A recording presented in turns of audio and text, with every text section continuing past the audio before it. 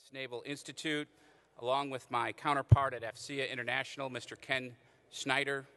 I welcome you to West 2013. I'd ask everybody to please rise for the presentation of the colors and the Pledge of Allegiance.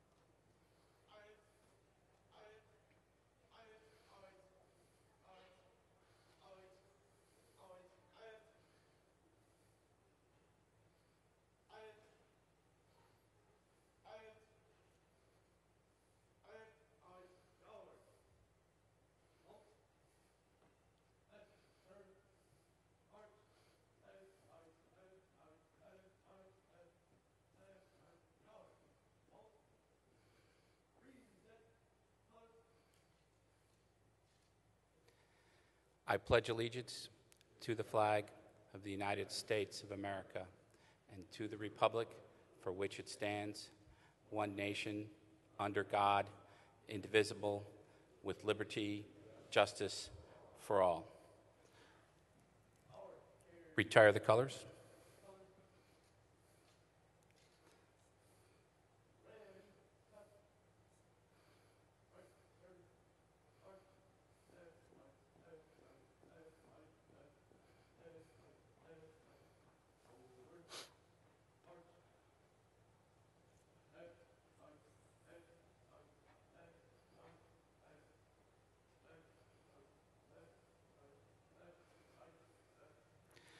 I'd like to thank the United States Naval Sea Cadet Corps for this presentation this morning. Let's give them some recognition.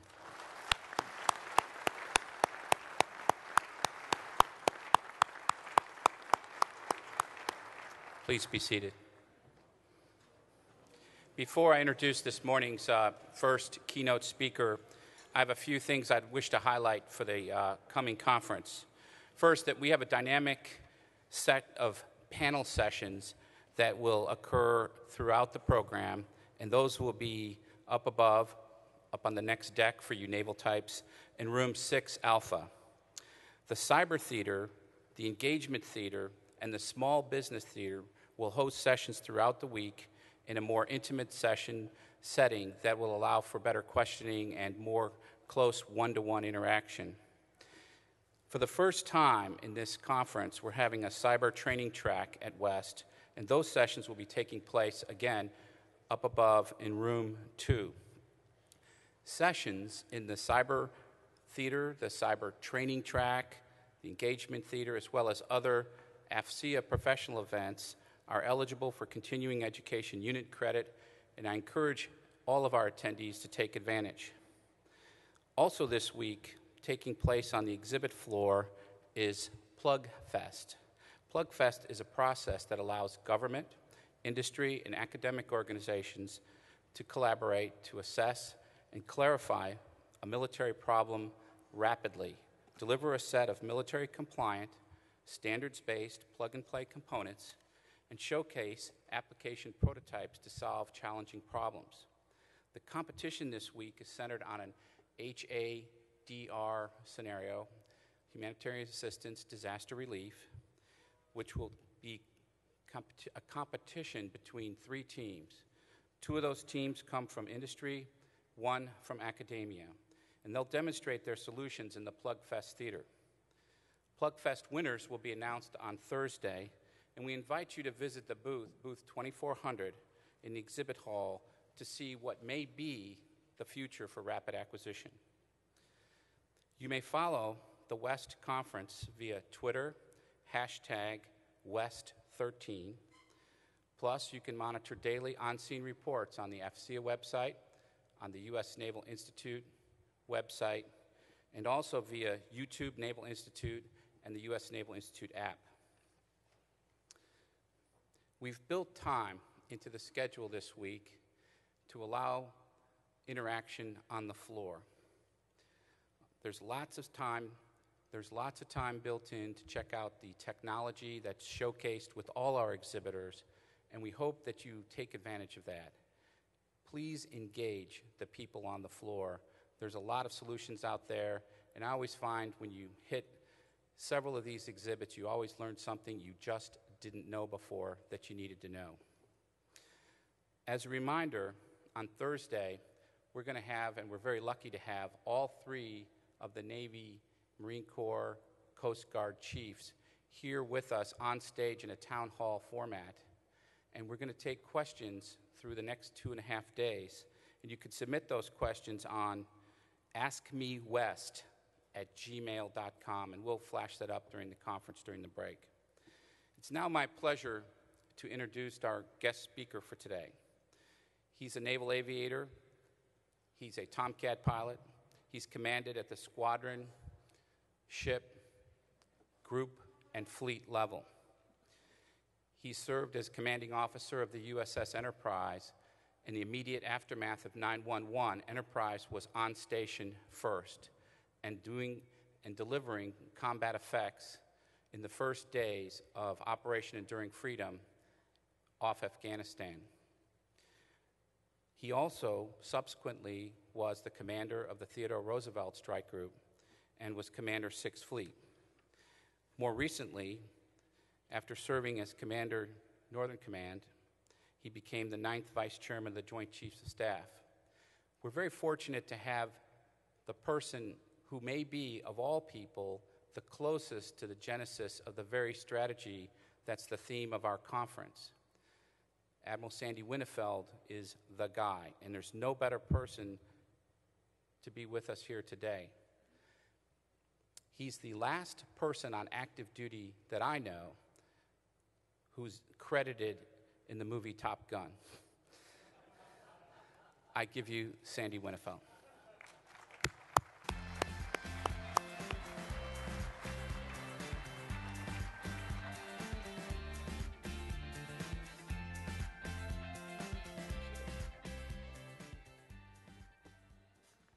All right, good morning, everyone.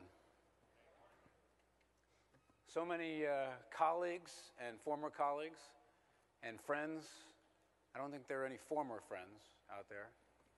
Okay, that was a test to see if you're awake.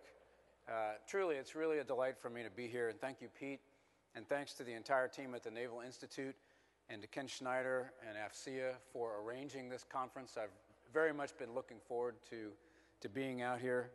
I want to thank all of the week's sponsors for putting together such an important forum and in such a fantastic location.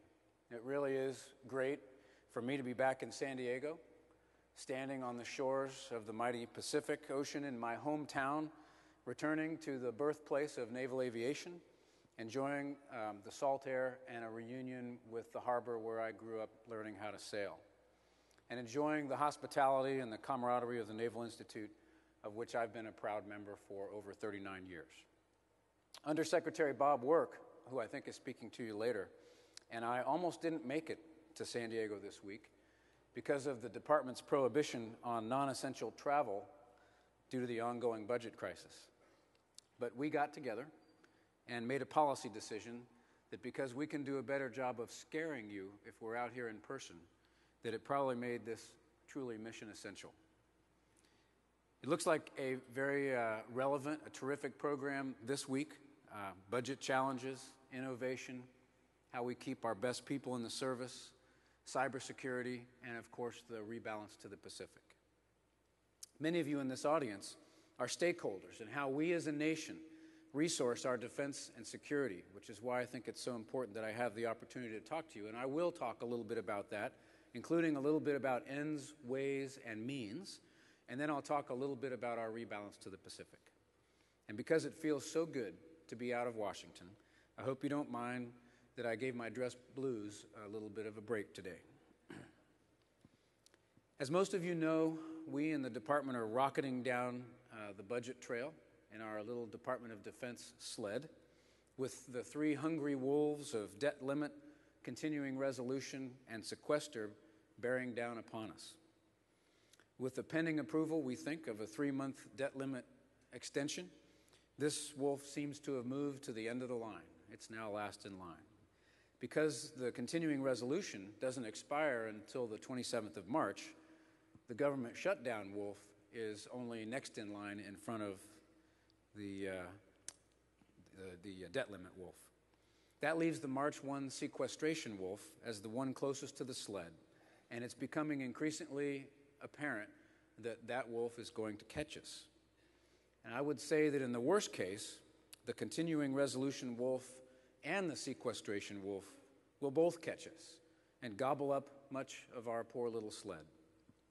That will leave us executing FY13 at FY12 budget levels, with another $500 billion in reductions over the next 10 years, on top of the $487 billion we've already taken that was crafted by both houses of Congress and enacted into law by the President, on top of the $300 billion in efficiencies that Secretary Gates found during the latter part of his tenure.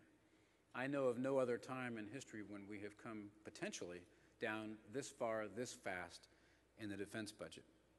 And in the best case, none of those wolves will actually catch us, but we're going to have to jettison a little cargo over the side in order to keep them all at bay. That might consist of Congress passing a budget deal that takes more out of discretionary spending, including an unknown amount out of defense. So we find ourselves with only one thing that we can really be sure of, and that is that our world is about to change. We're going to have less money. We just don't know how much less, or when we're going to find out how much less, or even what the rules are going to be. Of course, I think you'd agree that that's no way to run a business, but it's the way we are, what we are right now, and we're working through it as best we can. And that means that your world is about to change. Now, you might think that Chairman Dempsey and I are very worried about the military getting smaller.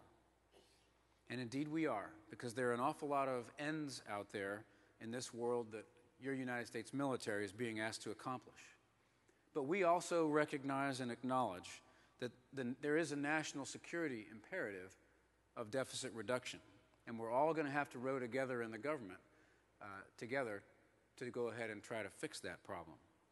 It's important to remember that no truly powerful nation has ever had a weak economy. So we're going to have to rebalance our ends and our ways and our strategy with fewer means. And that's what strategy is really all about. We know how to do this, although it can be pretty hard, but it could be a lot harder coming up under some of the budget scenarios that are facing us. But I'll tell you, the chairman and I are probably a little bit more worried about something else. And that's because if sequester does occur, a lot of people are about to come to grips with cutting an average of $20 billion out of each state's economy over the next 10 years really means in their home states and in their hometowns. And because of that, we could be asked to do some of these reductions in an out-of-balance way. We're worried that we will either not be allowed to get smaller and we'll have to take all this money out of readiness, which is a direct path to hollowness, which I will speak to later, or we'll be allowed to get smaller, but only through a series of politically driven choices rather than through the real national security needs of the country.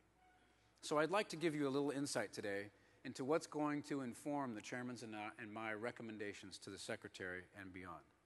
And it all starts with getting the ends right and allowing them to influence everything that we do.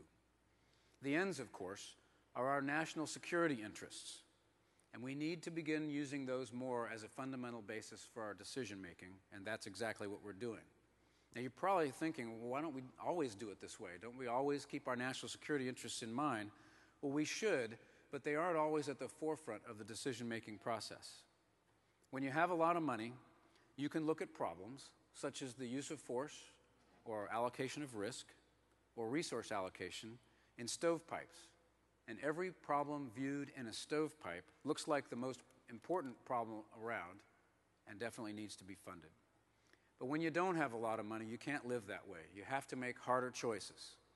So Marty and I are increasingly turning to an articulation of those national security interests as sort of a unified field theory to guide our recommendations to the Secretary and the President on those three very important things, and that is when and how to use force, how to allocate risk, and how to allocate the precious resources that the taxpayers give to us to provide for our national security.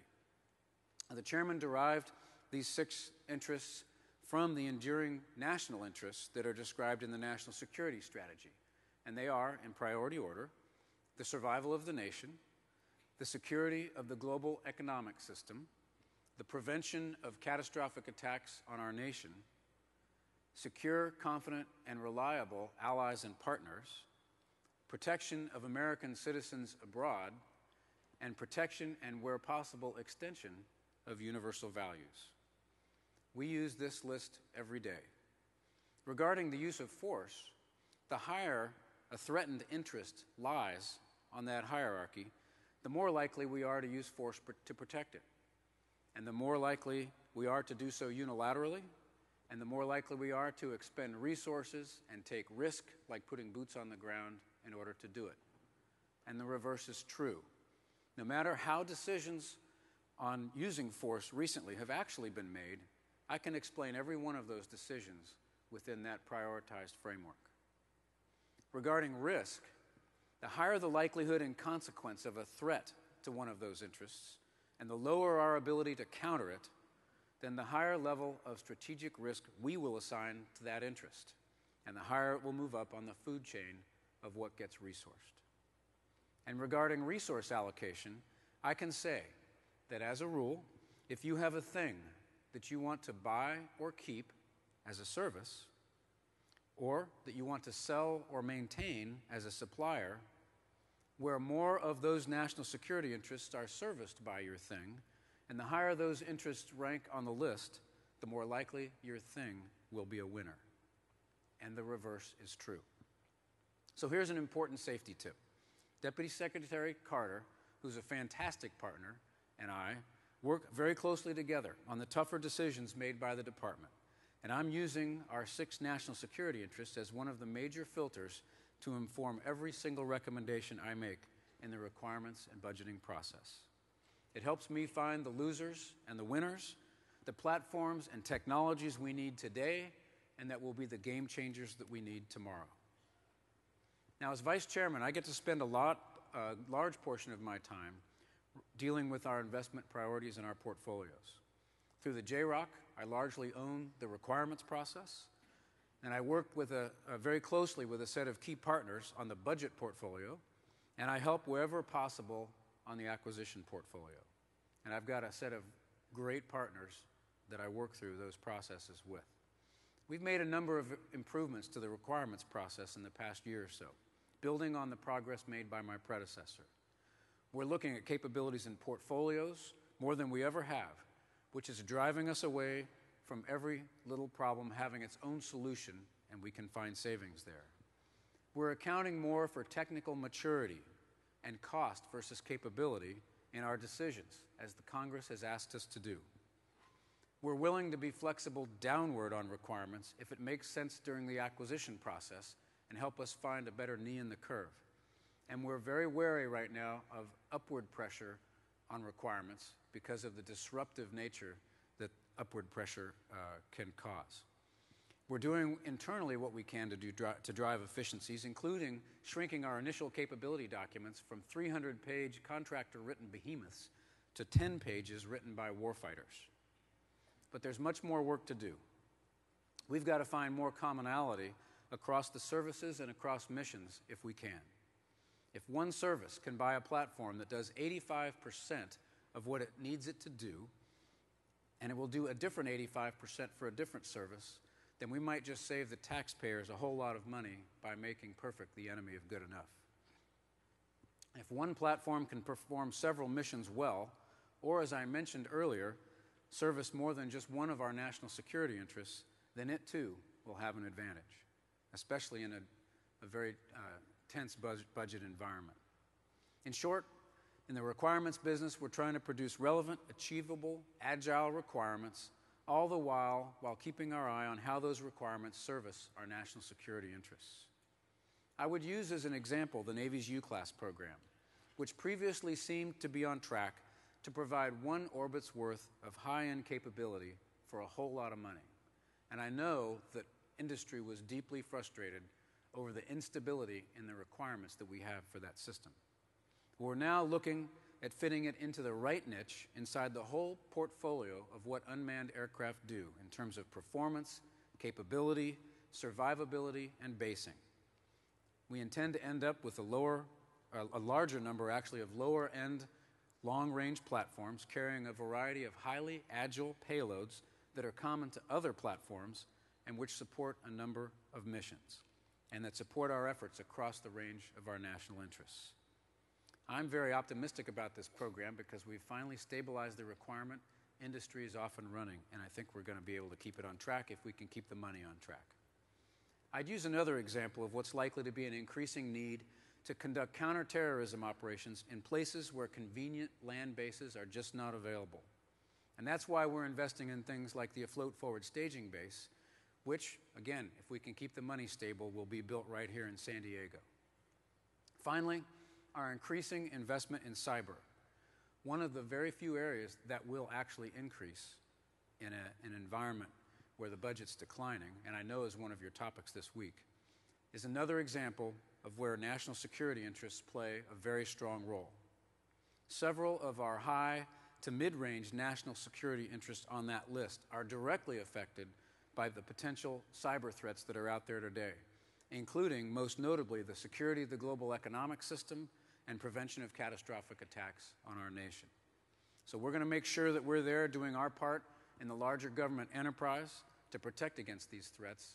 As you know, it's an extremely complex business. Cyber is where the previously nice, clean dividing lines between civil and military, near and far, war and peace, private and public, are fading away, and we're determined to make sure we make the proper investments so that we can be competitive in that environment.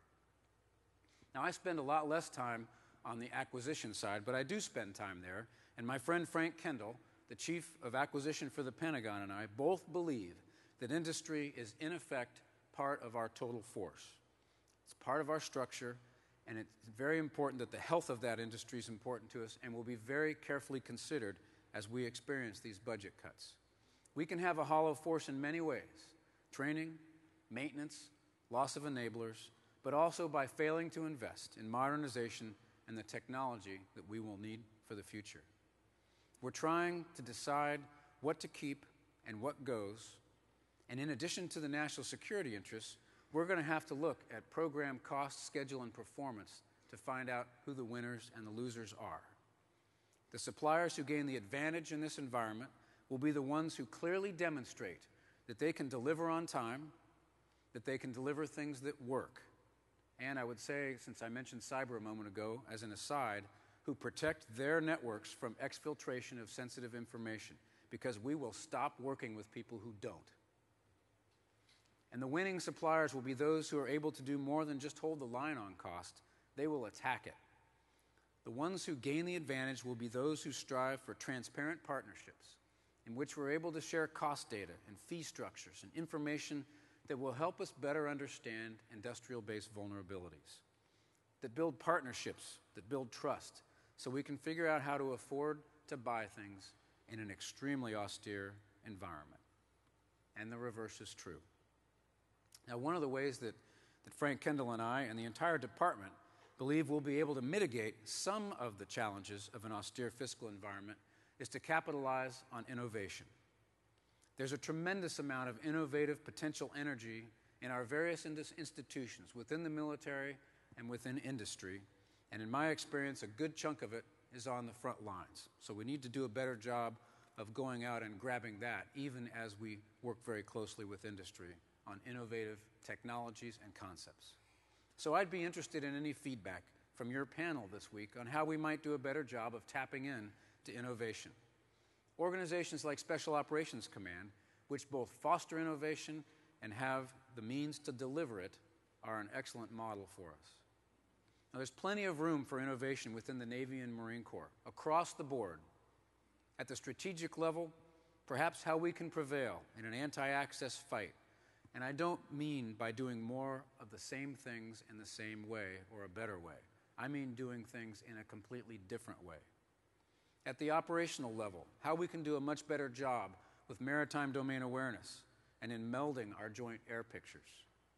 At the tactical level, how we use the LCS well beyond its 3 originally envisioned roles, and how industry can come up with a way of making inexpensive, highly adaptable electronics pods for our UAV fleet.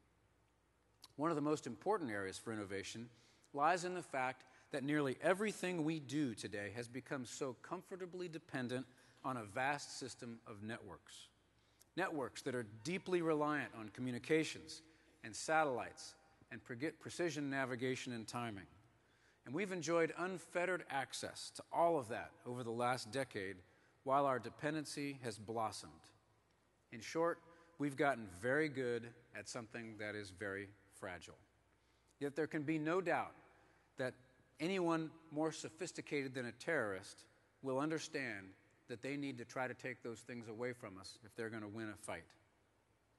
There's room for both technical and tactical innovation in this area, and it's something that AFCEA members should relish, because we're going to have to learn to either fight through this or to live without it. There's so much more, and it's deeply important that we foster innovation, for it's so easy to become complacent when you're the best and when you're ahead of everybody else. So bring it on.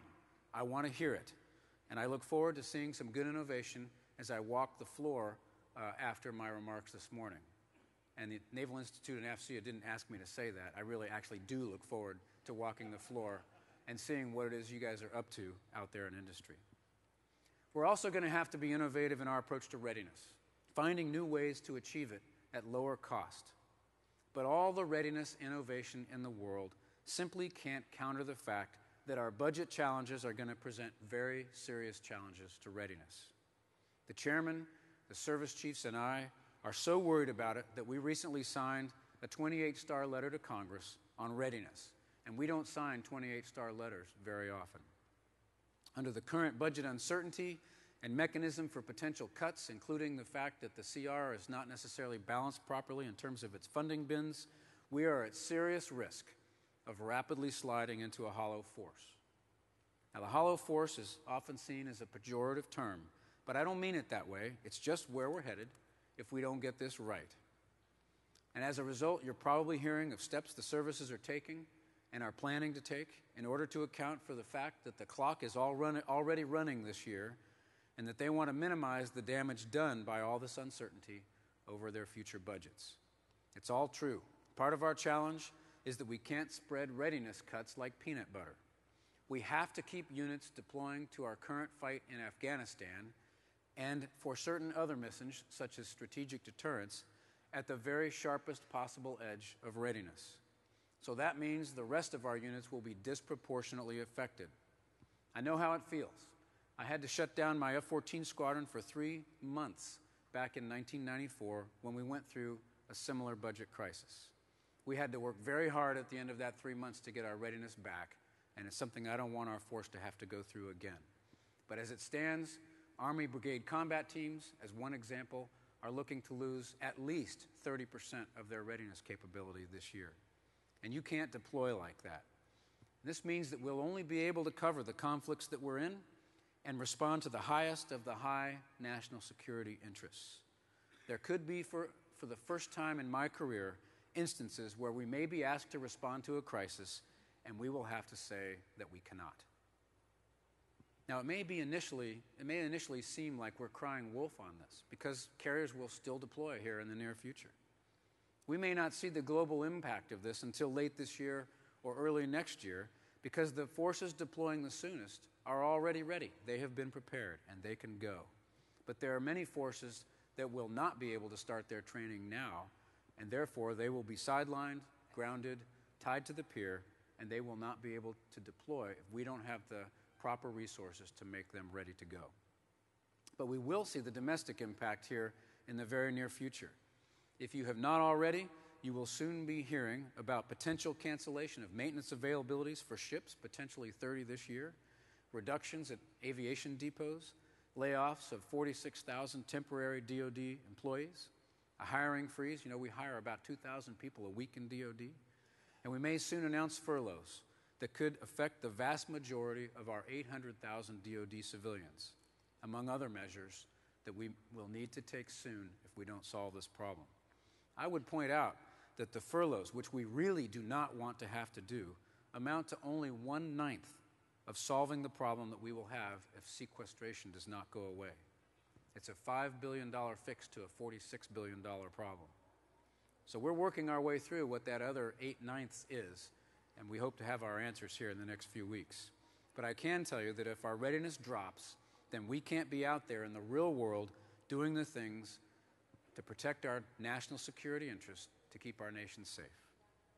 And that brings me to the theme of this week's conference, namely our rebalance to the very important part of the real world, namely the Pacific, right out here. I say rebalance because the term pivot is both overused and incorrect, because it implies that we would turn completely away from other regions. Moreover, the term pivot implies something happening very quickly, but it's going to take time to rebalance, as there are other more deeply troubled regions demanding our attention at the moment. But we're serious about doing this, and the Navy and Marine Corps are a huge part of the program and are already doing this. Rebalancing our efforts to the Pacific makes complete sense in the context of the national security interests I described a few minutes ago, because the Pacific region has a great deal of importance to all 6 of them. And if you examine those interests closely, it becomes clear that this rebalance is not only about competition and cooperation with China. As Exhibit A, I would mention North Korea's continued defiance of the international community's intent that they not deliver or develop deliverable weapons of mass destruction, weapons which, if fielded, can enable catastrophic attacks on our nation and on our partner nations. I also want to point out that our rebalance to the Pacific is not only about the visible presence of more U.S. forces in the Western Pacific. It's much more than that oversimplified metric. It also involves strengthened partnerships that improve interoperability, capabilities, access, and trust. It's also about our own capability investments, speaking to new operational concepts. Candidly, I'm less and less interested in spending lots and lots of money preparing for an in-your-face anti-access fight against an adversary that knows he needs to prepare for that, and I'm more and more interested in investing in the things a potential threat simply can't do anything about. And finally, our rebalance involves new approaches to operational planning, in which we're working to be more creative in examining objectives and assumptions and ways and means of getting the job done. I can't say much more than that, but thanks to the great leadership out here in the Pacific from Admiral Sam Locklear and his component commanders and other subordinates, we have a good leg up on this problem. Now, you may be wondering what happens to the rebalance if we experience a major budget cut. To be sure, it will be more challenging, but you can expect us to protect it as best we can, and please remember that some of the more important elements of our rebalance are actually not that costly. Now, I'd like to close by mentioning that a good bit of the narrative surrounding this rebalance has to do with the perception that America is in decline.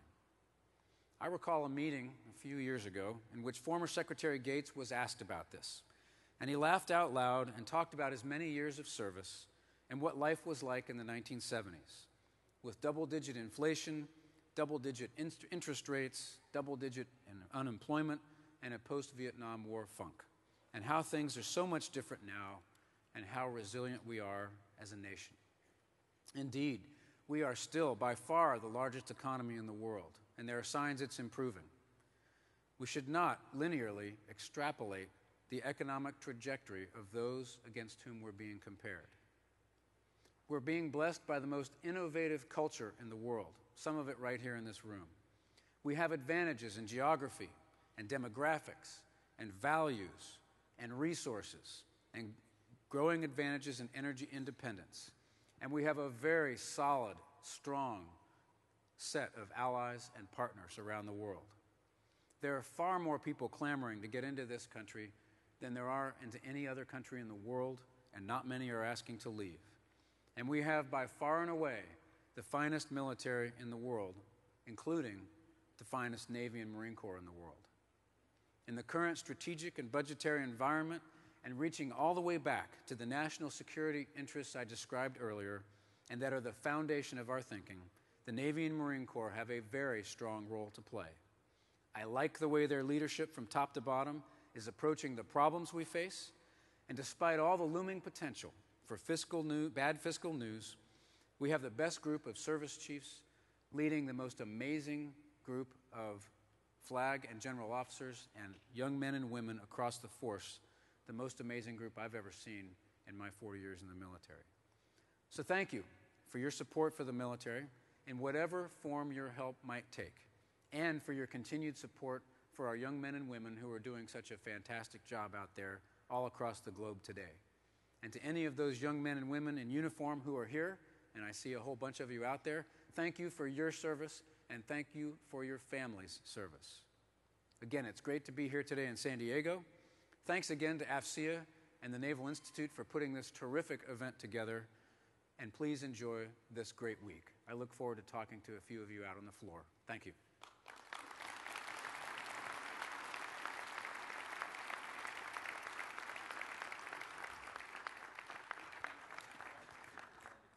Yeah, I'll take a couple questions. Okay, great. So, who's first?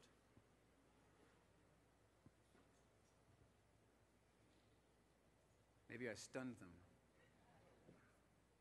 Admiral Brown.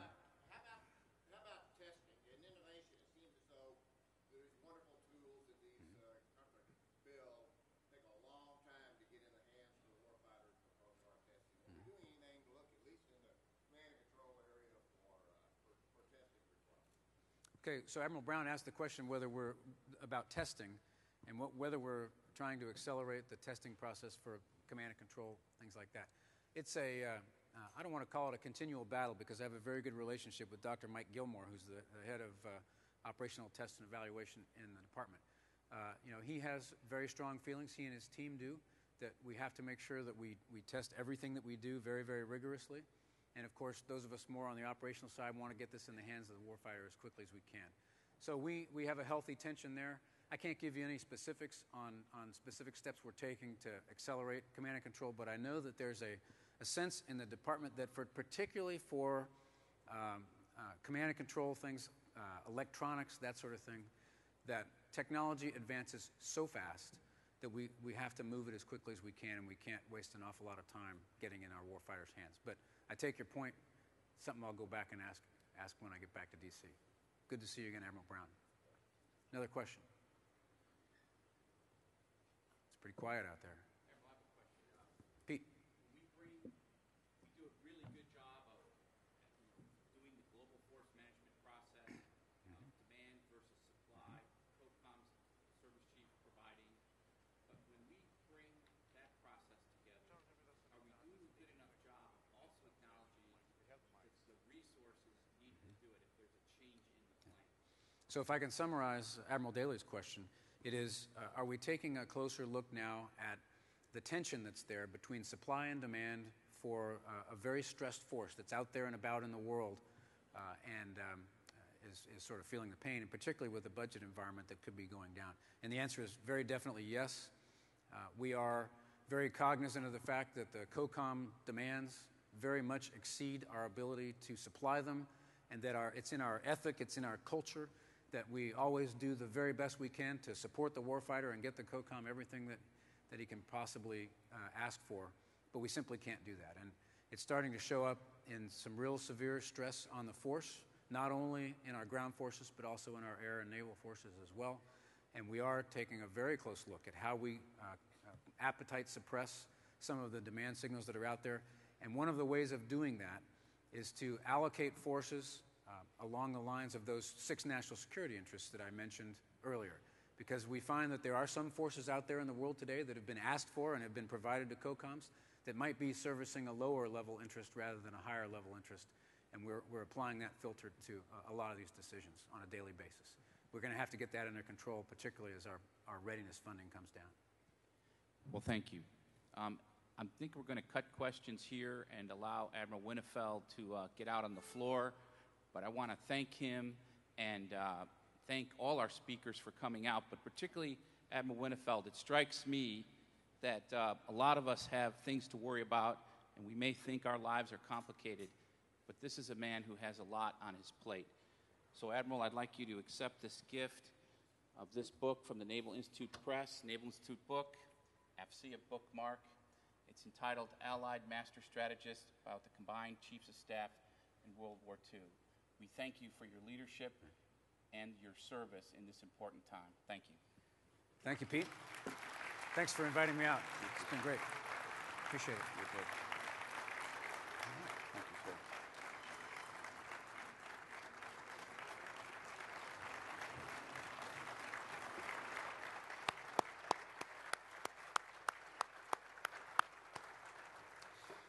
Okay, ladies and gentlemen, the exhibit floor is open. The 3 theaters on the exhibit floor are about to commence their sessions. Please be sure to stop by the USNI booth 9:30 to take advantage of book signings and such, and also the AFCEA booth 1619 to talk membership with AFCEA personnel. At 10 a.m., this week's first panel session will begin, and the cyber training track will also begin. Thank you.